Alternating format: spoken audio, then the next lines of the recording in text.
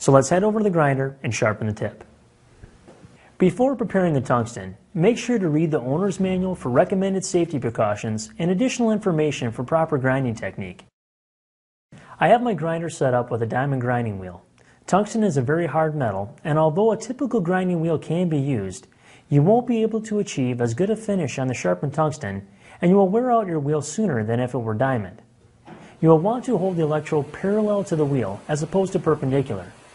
This ensures that the grind marks are running the length of the tungsten rather than across it and aids the flow of current down the electrode. With a steady grip, I slowly rotate the electrode to form a point, much like you would sharpen a pencil. I want a point that is no more than 2.5 times the diameter of the electrode. This is how we would prepare the tungsten for welding mild steel, stainless, and chromoly. However, for aluminum, we would add one more step. We would take the sharpened tungsten and grind off the tip to create a flat spot or land.